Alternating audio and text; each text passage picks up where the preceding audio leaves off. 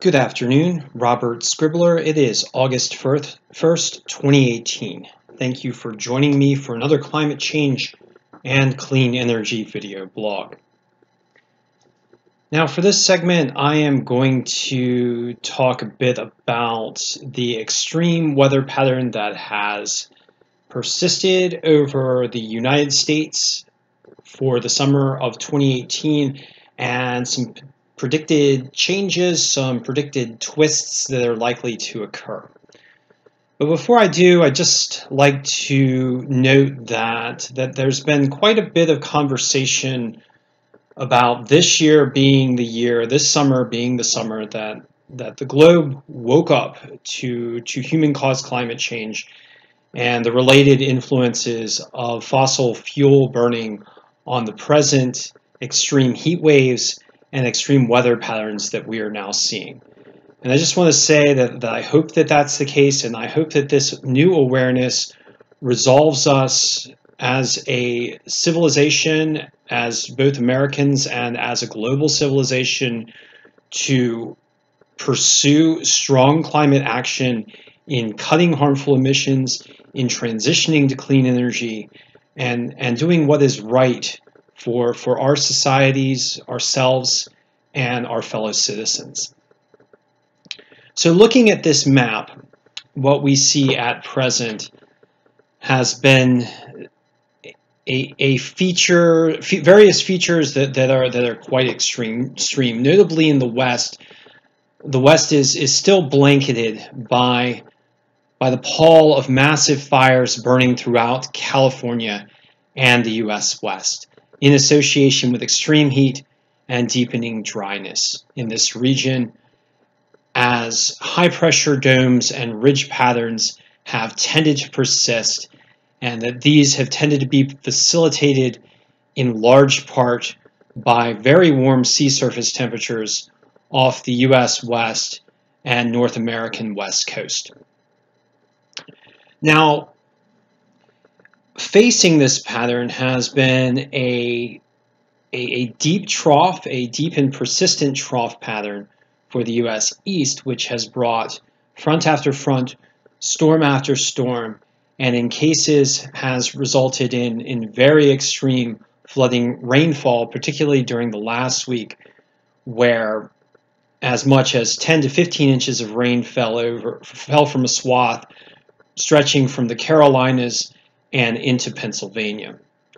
Now, presently, storm intensity is not quite as extreme in the east as it was last week, but the persistent pattern of heavy rainfall and storms and high atmospheric moisture loading has continued for this region. Now, and we can see this persistence of rainfall in the past week's weather map provided by weather.gov, which shows recorded rainfall amounts for the eastern half of the US. And as you can see here, recorded rainfall over the past 7 days has ranged between 2 and as high as 10 to 15 inches of rain in some locations, particularly centering around North Carolina and the Outer Banks region and just offshore.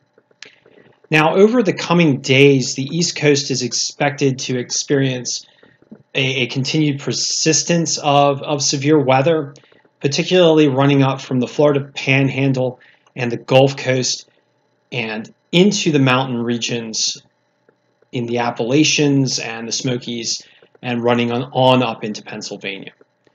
So this is a pattern that we need to keep an eye on, one that may continue to present flooding events and severe individual storms that could produce very high hourly rainfall amounts. One feature that is predicted to change over the coming 7 days is this high pressure system that has settled in over the west is expected to shift east. And I'm going to go ahead and run the model. This is a GFS model showing the jet stream So what we see here is the ridge in the west and the trough in the east. And I'm just going to go ahead and advance this. So over the next few days, we'll see this high pressure system tending to build in to the central U.S. And this is expected to generate some very extreme temperatures running in from Texas on up through the Canadian border. And centering in on some of the grain basket states, Nebraska, Iowa, Missouri, and Kansas. Now this pattern is generating a bit of a twist. We're seeing a trough attempting to move into the northwest, and this should bring some temporary cooler temperatures to this region.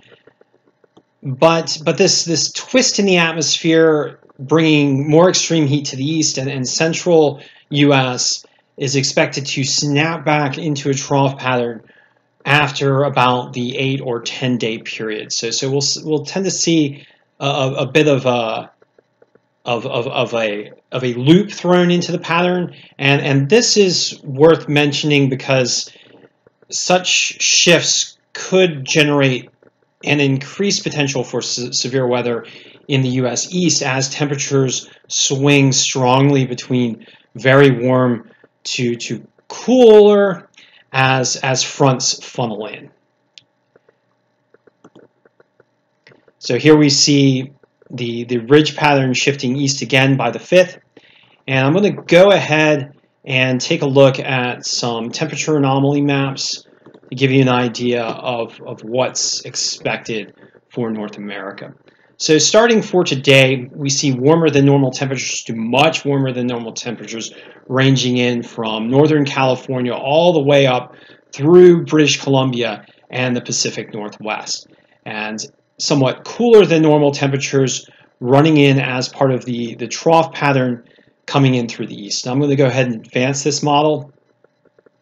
So over the next few days, we see the heat building eastward and entering into the central U.S.